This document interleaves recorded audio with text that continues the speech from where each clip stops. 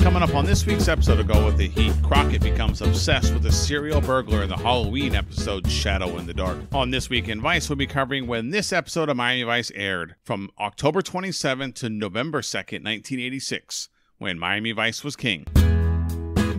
In news, on November 1st, a fire at the Sandoz agrochemical storehouse in Basel-Landschaft, Switzerland, would release toxic chemicals into the Rhine, draining into the North Sea, causing massive wildlife deaths downstream and turning the river red. Approximately 30 tons of pesticides would be discharged into the river. Salmon wouldn't return to the river until 1997, and the Rhine 2020 program aims to make the river clean enough to swim.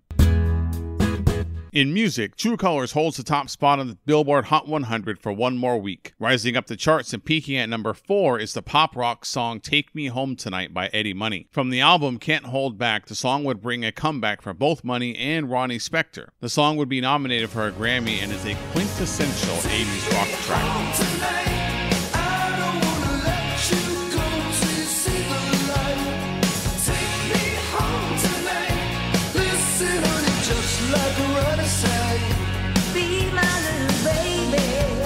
In movies, you guessed it, Crocodile Dundee is still topping the box office. Also playing in theaters is the spy comedy Jumpin' Jack Flash, starring Whoopi Goldberg. The film does have quite the cast though, including Jim Belushi, John Lovitz, Phil Hartman, Annie Potts, and more. It was also the first movie directed by Penny Marshall. You may recognize Penny as one of the co-stars from the TV classic Laverne and Shirley. She has also directed some classic movies including Big, Awakenings, and A League of Their Own. Unfortunately, Jumpin' Jack Flash was not well received, panned both by critics and moviegoers.